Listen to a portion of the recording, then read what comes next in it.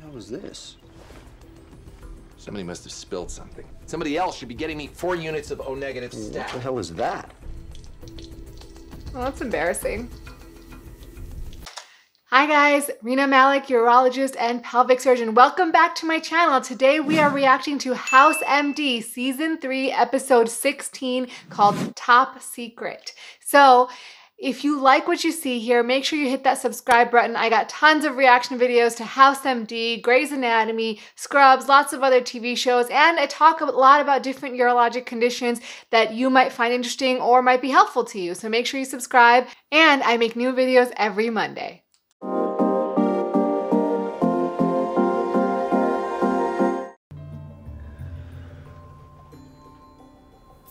That's amazing. No, it's not. It's not? I could play the harmonica with my nose, make a penny come out of a child's ear, or any other orifice for that matter. Given the right circumstances, could bring 2 women to simultaneous ecstasy. The right circumstances being their agreement to bill you on the same credit card. What I absolutely cannot do is dream about someone I've never seen before. Well, just because you don't understand it doesn't mean it can't happen. True. Do these kind of conversations actually happen in the restroom? Well, maybe you didn't dream about this guy specifically. Right, just some other guy who looks exactly like him. No. You imagined some generic Marine, then you placed his face in the dream after you saw the picture. Sort of a coincidence mixed with a little deja vu. There's no record of him ever coming into the clinic, so I must have seen him before somewhere else. Fine, you've known him since Cub Scouts. The more interesting question isn't what you dreamed, but why. I'm guessing you're longing for either a renewed relationship with your dad or a new relationship with one of the village people. He was in the Navy, not the Marines. I thought your dad was in the Marines. The guy in the village people.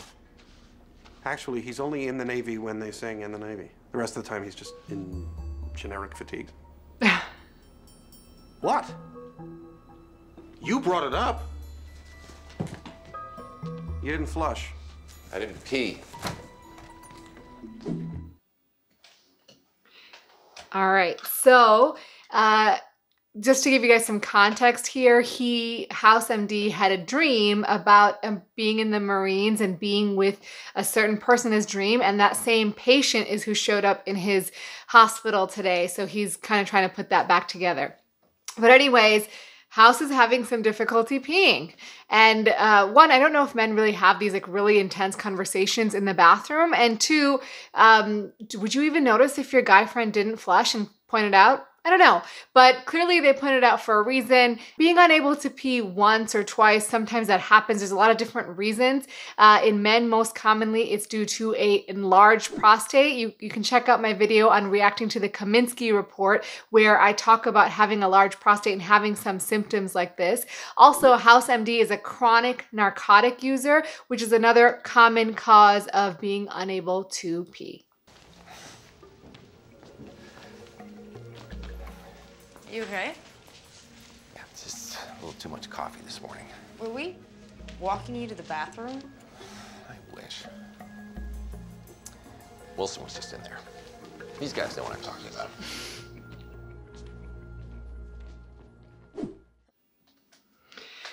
So again, another bathroom reference. Clearly they're trying to get at something here. He's clearly uncomfortable. So he may be at the point of what's called acute urinary retention. So acute urinary retention is the sudden inability to empty your bladder, which is accompanied by some suprapubic discomfort or lower abdominal pain, which is where your bladder sits. There can be a lot of different causes for this. We touched on a couple of them, which included narcotics or other medications that can make it harder for your bladder to empty, obstruction, which can be due to a large prostate, to any sort of stricture or narrowing of the urethra. In women, it can be due to prolapse or something falling down in the vagina that's kinking off the urethra. And it can be due to detrusor underactivity, which basically means that your bladder isn't squeezing strongly enough. And this can be due to a number of different reasons. Very commonly, it's due to neurologic disorders, so problems where your brain and your bladder connection is altered. Or it can be due to having a long-standing disease like diabetes, which can cause the bladder over time to become less strong and squeeze less strongly. Also, if you're you're really constipated, that can contribute to being unable to urinate. So if you think about it, the bladder is right in front of the rectum. So if that gets really, really full, it can push on the bladder and make it hard for it to squeeze and empty the bladder. And other causes of being unable to urinate are sometimes if you've had recent surgery, the anesthesia itself can make it hard for you to urinate after surgery, or if you've had a recent urinary tract infection, for some people that can lead to urinary retention.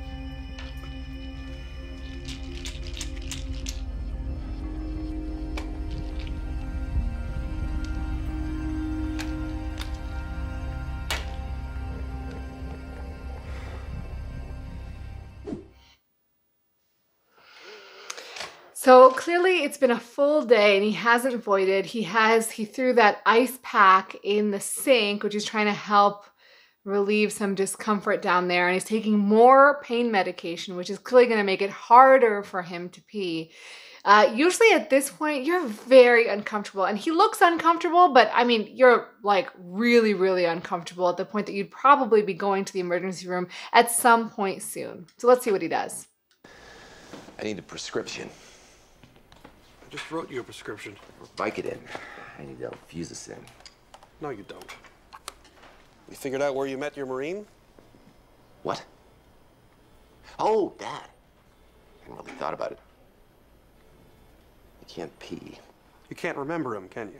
I can't. He's telling him he can't pee. So stop taking the Vicodin. I want to pee and not be in pain. Why don't you go to sleep? I don't pee when I'm asleep. Maybe you'll dream about him again. Maybe he'll give you an address. I haven't peed in 3 days. I read that REM sleep is the brain's way of working out problems. 3 days? Did you hear what I just said? Yeah, you lied because you want to avoid talking about your obsession. I'm not obsessing. Why don't you just ask him? I haven't peed in 3 days. You'd be dead. I'm not counting intermittent drips. You'd be in agony. Past agony yesterday around 4.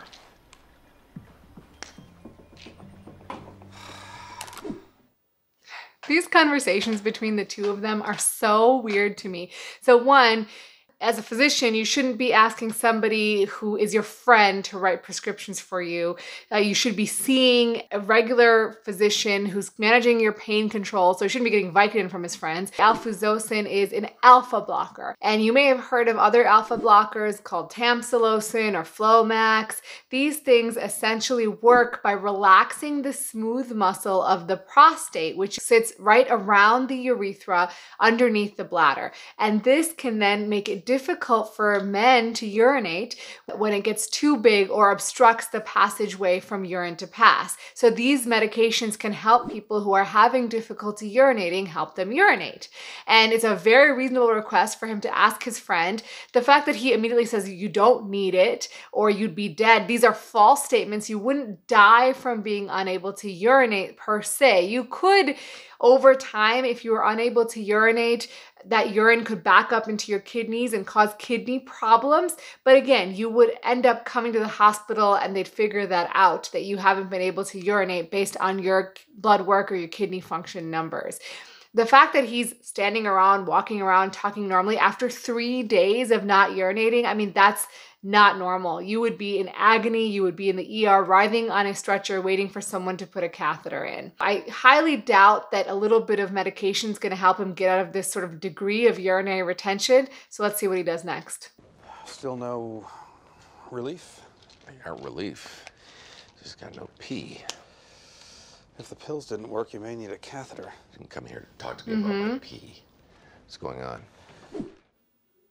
Yep, so next step would be in someone who has acute urinary retention would be to place a urethral catheter or a foley catheter. So that is a small tube that goes through the penis and into the bladder. And so that is typically the easiest and most straightforward way to empty a bladder and achieve immediate relief.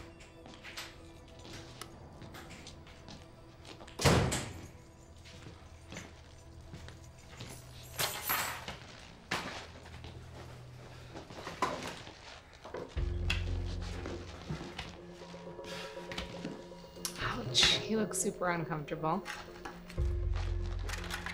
right, so that's a Foley catheter. It's attached to a bag.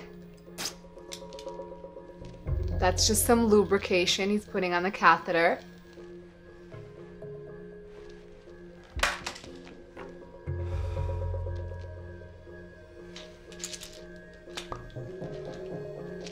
He really pops those pain meds like Tic Tacs.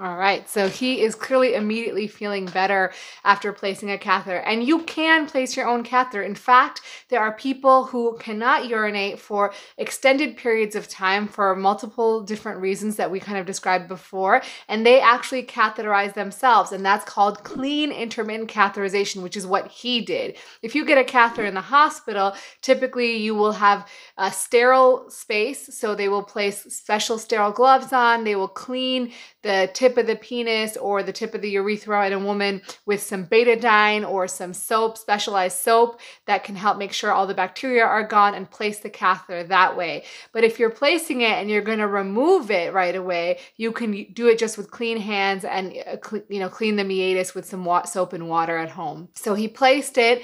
And I'm not sure if he's gonna leave that in or take it out. I didn't see him inflate the balloon that goes on the end of a Foley catheter. So when you actually place a Foley catheter, it has an extra port where you can blow up a balloon so it won't fall out of the bladder after you've put it in. If you're interested in how to put a catheter in, I'm gonna link a video in the description that's in the New England Journal of Medicine so you can check it out and see exactly how a Foley catheter is placed. What the hell is this? Somebody must have spilled something. Somebody else should be getting me 4 units of O-negative stat. What the hell is that? Well, that's embarrassing. It's a urine catheter collection bag with a rip in it. What the hell does it look like?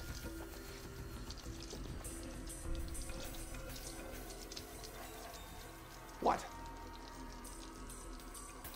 It's just urine. It's sterile. No one's getting me blood. Why isn't anybody getting me blood? You're bleeding. House, are you all right? Why are you even here? I'm always here. No, you're not. There's a reason. There has to be.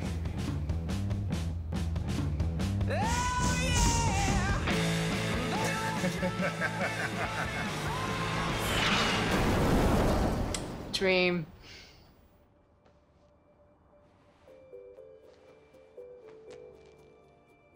Catheter fell out.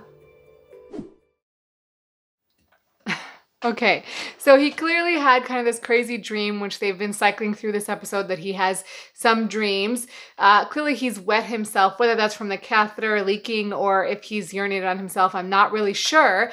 But the one thing I would be worried about with someone like him who's been in retention for several days is what's called post-obstructive diuresis. And what that is when someone makes over 2 liters of urine when they empty their bladder with a catheter. They are at risk for post-obstructive diuresis, or they make over 200 cc's or 200 mLs every hour for over 3 hours. And those people are at risk for having metabolic changes, meaning their sodium levels in their blood can change, and that can cause some mental abnormalities or cognition changes, and so they do need to be monitored. Typically, these people are admitted to the hospital, they get IV fluids, and they get monitored with their blood pressure, their heart rate, and they get their blood checked every 6 to 12 hours to make sure that their electrolytes are not becoming abnormal.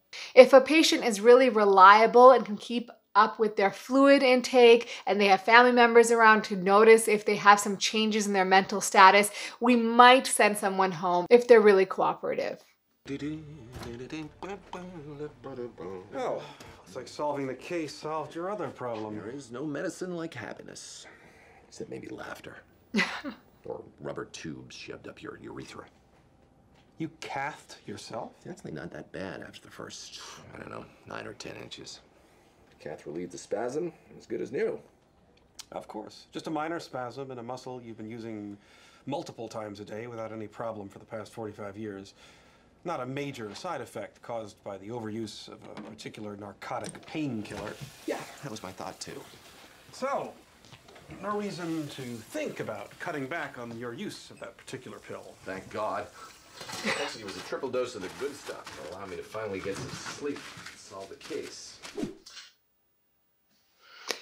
So, you know, in this particular person, Dr. House, he would be at high risk of going into urinary retention again because he does take a lot of narcotic pain medications. They described the catheter as relieving the spasm. It's not that your bladder is in spasm. It's either not squeezing hard enough or there's an obstruction from something in the pathway where the urine flows. Again, like I said earlier, it can be because of a large prostate. It can be because of a urethral stricture. I've actually made a video on urethral strictures because Johnny Knoxville had a trauma to his urethra, which resulted in what I can only think is a urethral stricture. So check that out as well. Anyways, I hope you learned something.